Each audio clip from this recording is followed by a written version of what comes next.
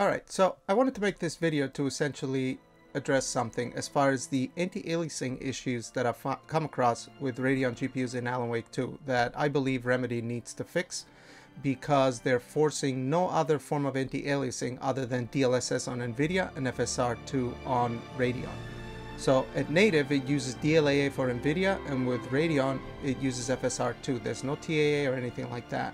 Now on my previous 6800 XT video I had someone say that I must be looking for these issues or have my face up against the screen or they can't see it, and YouTube is smothering over some of the issues that I've noticed. So this video is kind of made to address that and to do a side-by-side comparison and to zoom in. So let's go through the settings first. Okay, so we're running the game at 1440p.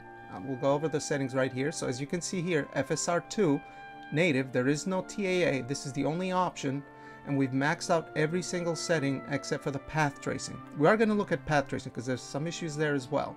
Okay, and this is our GeForce GPU here, and you will see that you can choose FSR2 here as well, but they have DLSS, so DLAA. It's what you would use if you had an NVIDIA GPU. So all the settings here are on high as well, with path tracing disabled. So right here at the beginnings where I started noticing these issues. So Radeon's going to be on the top. Now YouTube is going to smother through some of these issues, but you can notice the flicker in the puddles, and we're going to zoom in here, with the point being so that you can see what I am seeing. Because like I said, YouTube will smother over some of these issues, will add blur due to compression. You won't be able to see it, but it's so evident when you're actually playing the game, especially if you're playing in an OLED, which can create a much sharper image than traditional LCD.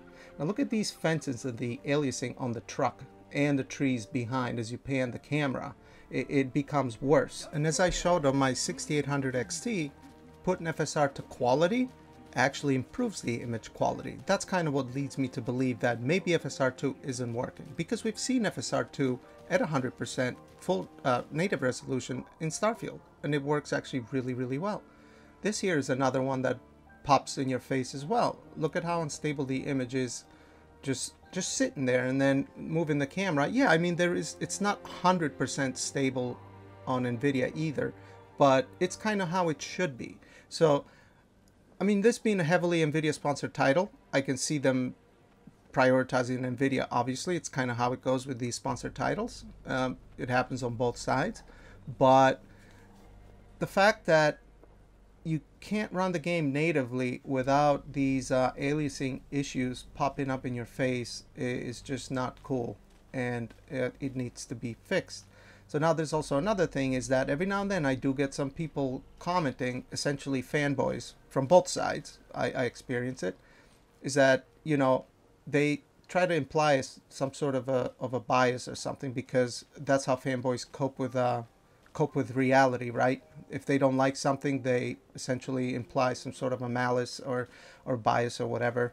I mean, I love PC gaming, I love PC hardware. I'm a fan of good image quality. I've kind of invested in that because I like it personally. So that's kind of why I make these comparisons. I could care less who makes the GPU. It could be some no-name company.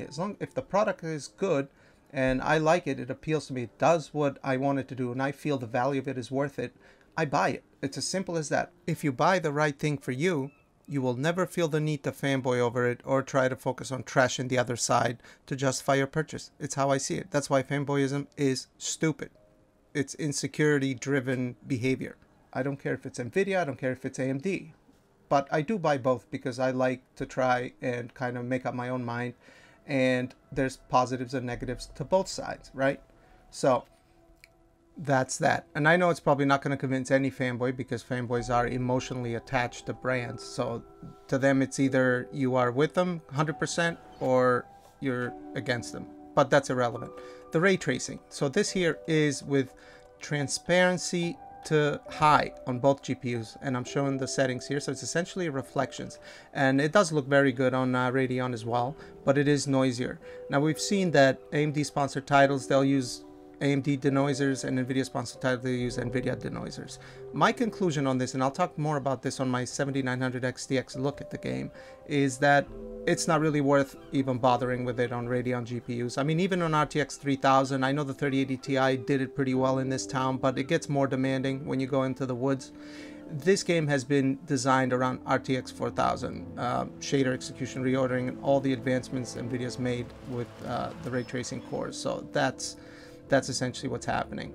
So I wouldn't even bother. I think the hit to performance is pretty high, and there's also other issues that pop up when you turn on path tracing on Radeon GPUs, and I will show that on the 7900 XTX. Anyway, guys, this is just a very short video I wanted to make, just kind of point these things out so you guys can see what I'm talking about. And you know, I shouldn't be addressing fanboy type of people, but it just kind of it is kind of frustrating sometimes when you show people something that you come across and then they try to present it as if it's your fault for pointing it out.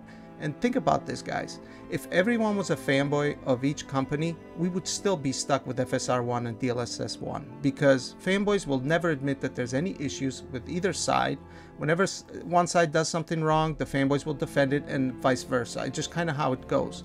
A reasonable mind, a reasonable consumer, a proper enthusiast consumer, right, cares about the industry being better, games being higher quality, and kind of why we point these things out, so that they get fixed, right? I mean, it's nice that they have FSR2 in the game, but clearly something is not right as far as the native aspect of it goes. It shouldn't be this flickery.